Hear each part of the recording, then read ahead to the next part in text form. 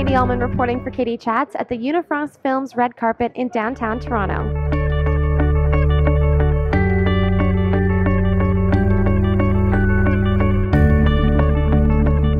I'm here with Juliette Binoche. How does it feel to have your feature film here at TIFF?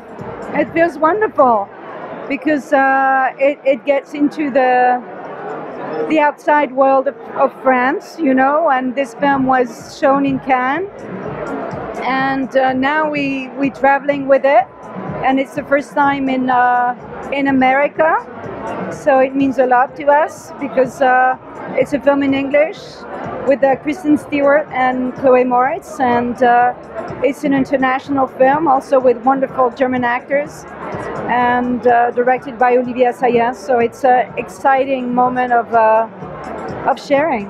And tell me how you challenged Olivier to create this wonderful female character. I phone him and I say, hey, I want you to talk about women. Can you write something about women?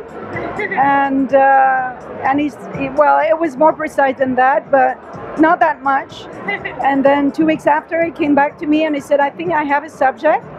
And a year after, he came with a very complex script that we did together in this film, for this film. And what advice would you give to an aspiring actress?